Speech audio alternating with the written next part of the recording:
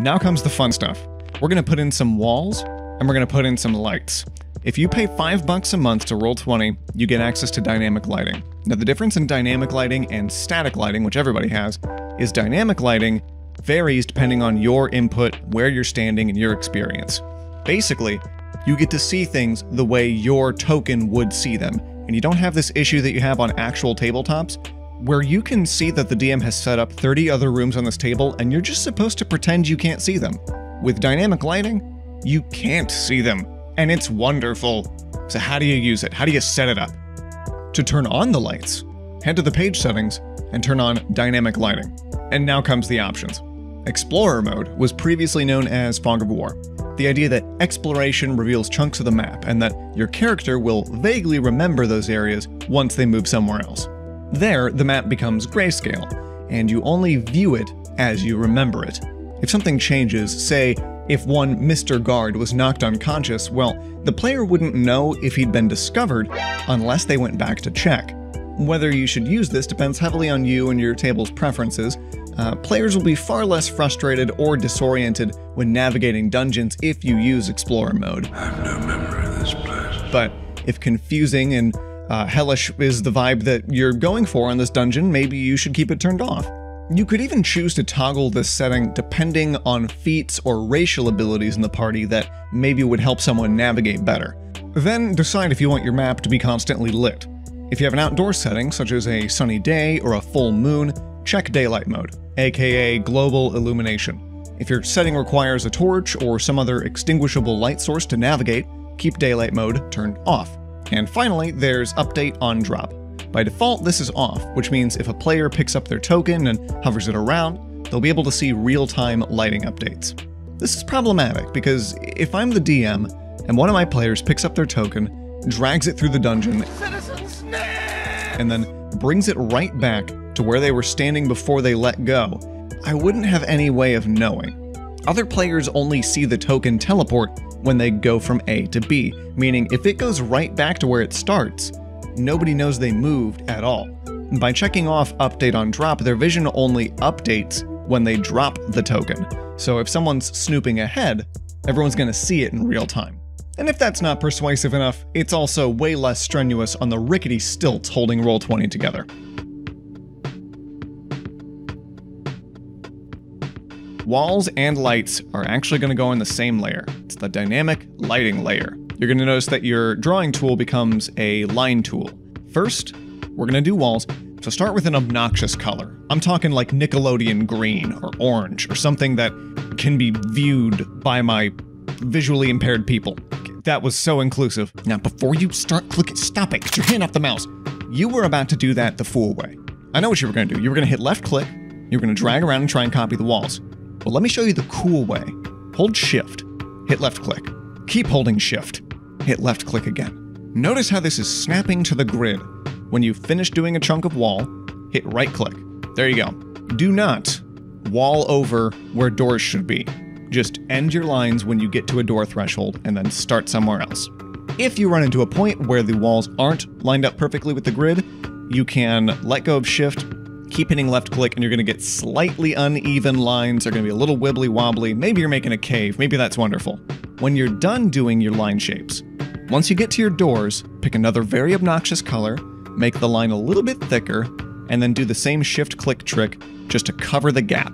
Now let go of shift, and just a little bit off and diagonal, make a little bit of a handle that veers off. It's just going to make it a little bit easier to finally grab the door and move it whenever you're opening it for players. When laying your walls down in a cavernous area like this, remember that a lot of the cave feel comes from those jagged edges there. And if you were just walling off the walkable space, you'd miss out on a lot of that cave vibe. So by letting go of shift, you color just outside the lines and capture a little more of the jagged walls. Careful not to take it too far though, because if you open up an entire square's worth of space, players are going to be able to walk into it. There you go, look at you. You've just put down more walls and doors in the last 10 minutes than probably UNICEF has, or some mission trip in South Africa, and you should feel good about that. You showed those chumps.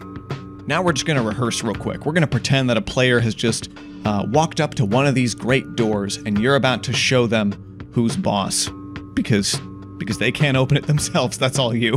You're going to go to the lighting layer, you're going to use the select tool. Once you've got it selected, just use the arrow keys to move the door parallel, meaning you're going to slide it into the wall. This is why you're going to want that handle there for later.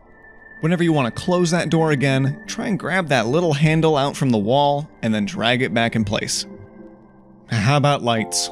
Well, there's a couple different ways you can do that. One that is especially dynamic is to make lights that can be picked up and moved around with great ease.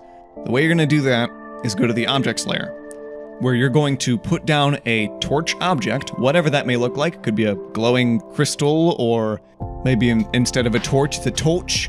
But whatever it is, stick that where it's going to go on the map. Then you're going to double-click that object, and your third tab is going to be dynamic lighting. So we don't need to worry about it having token vision, we don't need it to have night vision. We're looking at the emits light factor. In D&D, torches give off 40 feet of light. 20 of that is bright, and the other 20 is dim.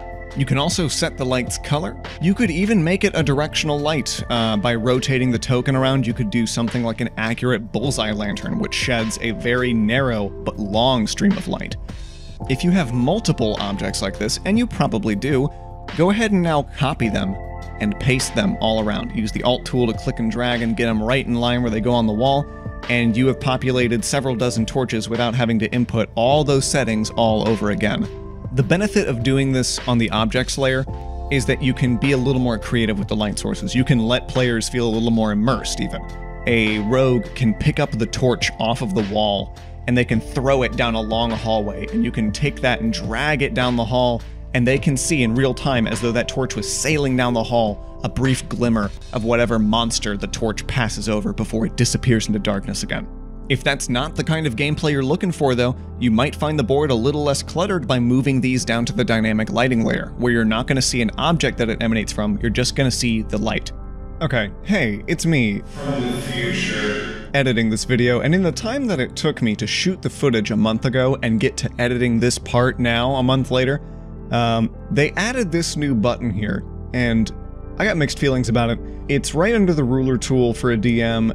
I mean, here's the thing, it drops like a, 20 bright, 20 dim light source with this image automatically ascribed to it. So if you're looking for something that can be used on the objects layer, I think this looks kind of ridiculous and clashes with almost any art style you're using, unless it's like black and white pen and paper. I also think the standard settings may not be exactly what you're looking for all the time. Maybe you want 30 bright, 60 dim, in which case you're better off just making the original light source anyway and copy-pasting it. But if you don't want your light sources to necessarily have objects ascribed to them on the map, like you don't need it to come from what is clearly a torch, you can just go to the dynamic lighting layer, you can click on the torch button, and you can just stamp them down. It's really easy. I remember playing with this initially like a few days ago and thinking of some reason that I hated it, and I cannot remember why, but that's my 2 cents. Now obviously, this bird's eye view here as the GM is a little more telling than it's going to be on your player's screen. To give yourself their perspective, it's as easy as just clicking on their token and hitting Control-L, which was Jor-El's bastard son. Fucking stupid. You can return to your out-of-body experience by just clicking anywhere else. If you're using Fog of War though, remember that your little joyrides from their perspective reveal the map as though they were walking through it. If you do have to reset it, head up to the top left, select Revealable Darkness here, and then hit that Reset dumpster.